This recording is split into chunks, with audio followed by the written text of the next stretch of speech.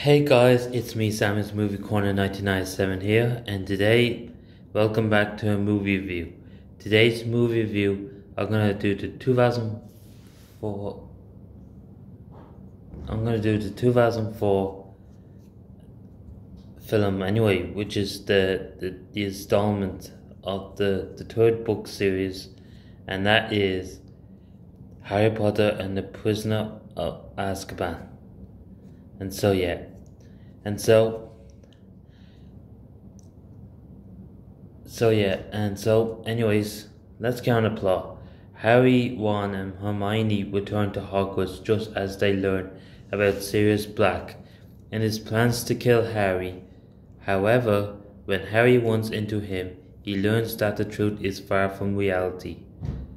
So it's up to Harry and Ron and Hermione search for Sirius Black, and then and so they have to help Sirius Black to move his name. This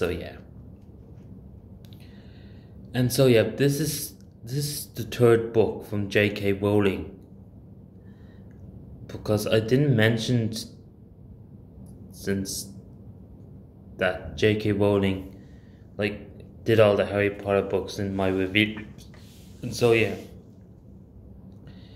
And Gary Oldman is played by Sirius Black, and then the actor who played old Dumbledore, old actor, he passed away. And so he replaced by Michael Gambon. So rest in peace, Michael Gambon. And David Trellis and Pam Ferris.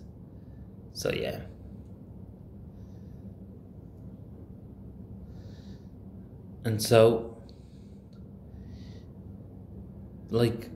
Michael Gambon died last year, and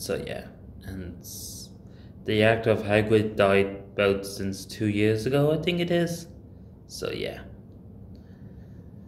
And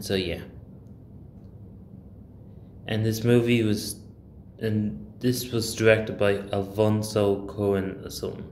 Don't know who Alfonso Cuarón really is. I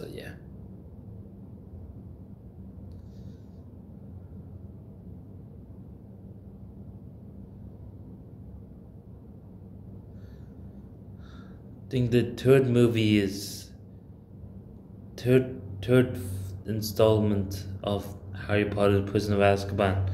I think it's a good film anyway, because Buckbeak is my favorite character, like Hagrid's pet or something anyway. And but no dog anyway, back from the Chamber of Secrets. And